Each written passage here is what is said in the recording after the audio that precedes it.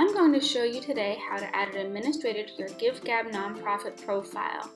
An administrator can edit anything that you can also edit, so things like bank account information, they can work on a campaign for you, or they can also work on a giving day for you.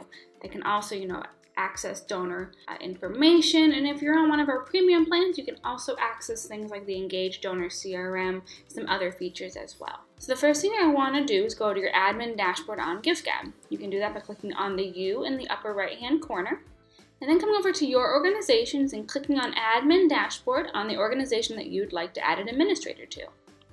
Once that loads, you'll be in the admin dashboard overview. And over here on the right hand side, you'll see a button that says Add Administrator. You'll click that button, and then you're going to add the new administrator's first name, last name, and email address.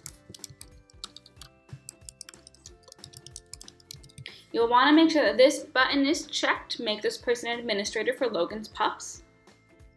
That means that they will become an administrator, and you'll click Add Member.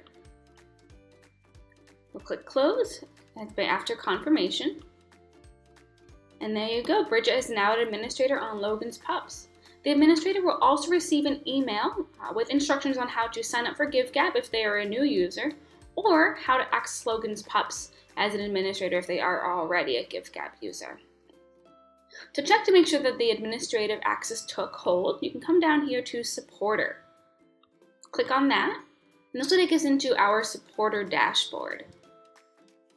Alright, so you can see here now that Bridget Cafaro is an administrator. You can see she has that blue key. If you have a lot of people that are in your organization, you can also click on this admin button. This will sort people by administrative access. So if you don't see the people right up top, click that button. It'll service all of your admins right to the top.